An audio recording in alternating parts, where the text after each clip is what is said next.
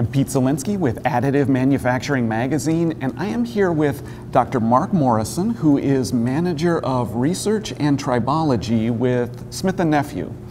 Mark, Smith Nephew is using 3D printing to make instruments that reduce the time and trauma of surgical procedures many of us are very familiar with. What is the surgical procedure, and describe the instrument? So we have these patient-specific instruments for total knee arthroplasty or knee replacement.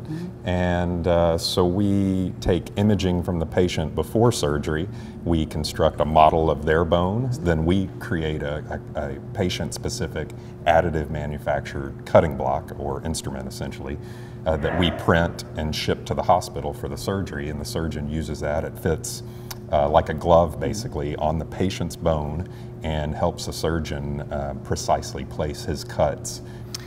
Custom fit to the patient. Can you describe that process? How is the patient measured, and how does that result in a customized tool? Right. At Smith Nephew we use MRI imaging of that patient, and so MRI takes high-resolution images of anatomy in slices. So we segment those slices to segment bone and everything else. We take those slices of bone and create a 3D model of that patient's bone, and then we can do many iterations of planning the surgery, and then we use that model and that surgical plan to design that patient-specific device, or I'm sorry, patient-specific instrument. You use the word instrument.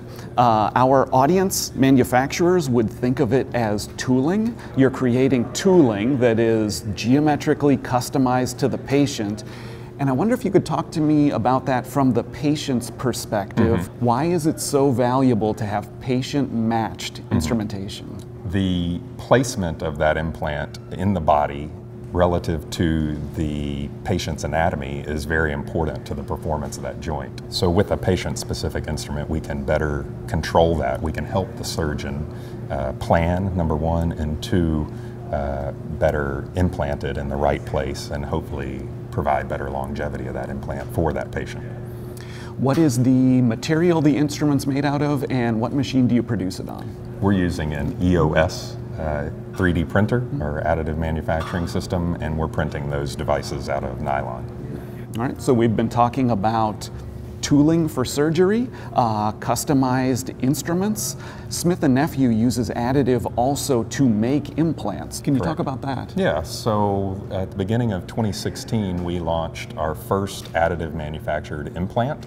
It's an acetabular shell for a hip replacement, and additive, what that's allowed us to do in that space is to create our own proprietary porous structure. Additive provides the opportunity to custom design what that surface feels like and looks like, and how it grabs onto the bone and holds that device in place.